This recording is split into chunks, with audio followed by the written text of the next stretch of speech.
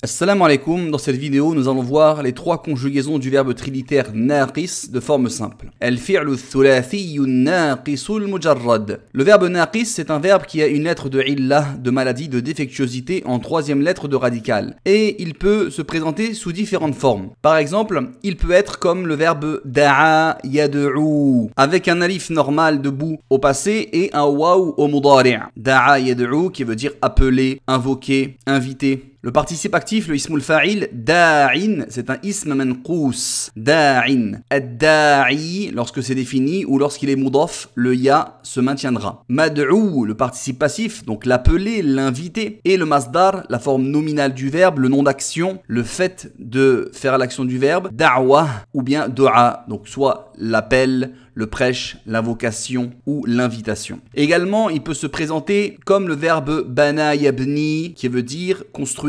Banin, un constructeur, el-bani, le constructeur. Donc le ya du ism manqous se maintient lorsque le mot est défini par l'article ou lorsqu'il est mudaf, d'une annexion définie ou indéfinie. Le participe passif mabni, ce qui est construit. Et le masdar, le nom d'action, bina ou bien bunyan, une construction, la construction. Également, il peut se présenter comme le verbe nasiya yensa, le verbe oublier. Nasin, celui qui oublie. En-nasi, donc l'oublieux. Mansi, celui qui est oublié. Et comme masdar, nom d'action, nasi ou nisyan, l'oubli, le fait d'oublier. Il peut également être au passé comme le verbe bana et au présent comme le verbe yensa. Exemple, le verbe naha yenha. Interdire. Nahin, celui qui interdit. Manhi, ce qui est interdit. Et nahi, l'interdiction. Vous avez tous les détails de conjugaison de chacun de ces verbes-là dans le manuel tome 3 de notre série de livres La langue de l'islam. Apprenons à conjuguer le verbe da'a yad'u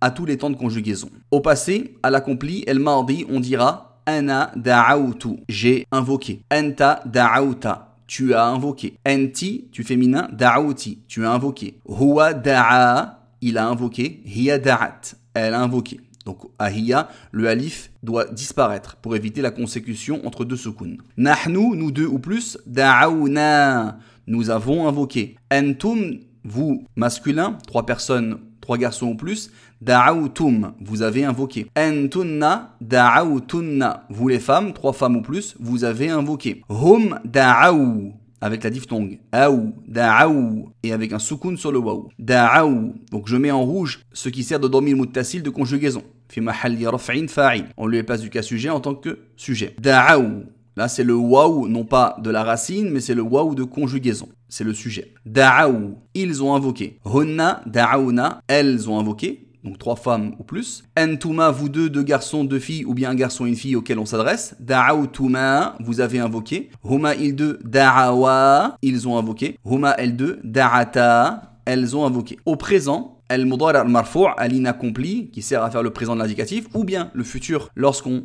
lui préfixe le sa, ou lorsqu'on le fait précéder par sa ou fa. Ana, ad'u, et on ne met pas la dhamma que l'on met habituellement, ad'u, parce que c'est un son qui est lourd chez les Arabes. C'est thaqil, c'est lourd. Donc la dhamma, elle est muqaddara, elle est implicite sur le waw. On ne dira pas ad'u, tad'u.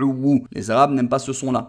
Donc elle va être muqaddara, implicite. Ana ad'u, j'invoque. Anta tad'u, tu invoques. Enti tad'ina, tu invoques, toi la fille. Donc le waw de troisième de radical a été supprimé. Huwa yad'u, il invoque. Hiya tad'u, elle invoque. Nahnu, nous deux ou plus, nad'u, nous invoquons. Antum tad'una, vous, masculin, vous invoquez. Et le waw de la troisième de radical a été supprimé. Le waw que l'on voit, c'est le pronom affixe de terminaison qui fait office de sujet. Antunna tad'una. C'est la même conjugaison, mais ici, le waw que l'on voit, c'est le waw de la racine. Et le nun que l'on voit, c'est le nun qui fait office de sujet. Nun en-niswa. Hum yad'una, ils invoquent. Hunna yad'una, elles invoquent. Donc pareil, ici, c'est le waw de troisième de radical, et le nun, c'est le nun des femmes, nun en-niswa, qui est le sujet. Alors qu'au masculin, à entum et à hum, le waw que l'on voit, c'est le sujet, et le waw de troisième de radical a été supprimé. Entuma tad'uwani,